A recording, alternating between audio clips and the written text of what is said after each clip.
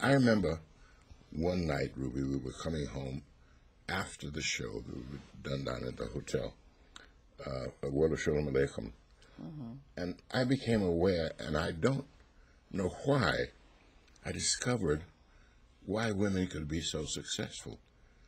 And the discovery was that whereas a man would normally expect that his day would begin 8 o'clock in the morning and would stop 4 o'clock in the afternoon, that women had the advantage of never stopping.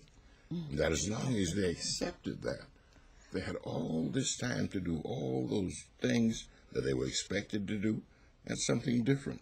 It wasn't a question, I wasn't dealing with the question of whether it was fair or not, but that a woman was just automatically, the old saying, a man work from sun to sun, woman's work is never done, But I don't know why it was that standing, waiting for the subway, that insight hit me.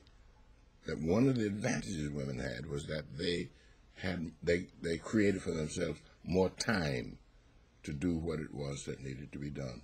And therefore they could live their lives and then their husband's life and their children's life too. The unfairness of that didn't strike me at the time. I thought that because she was just smarter than we were.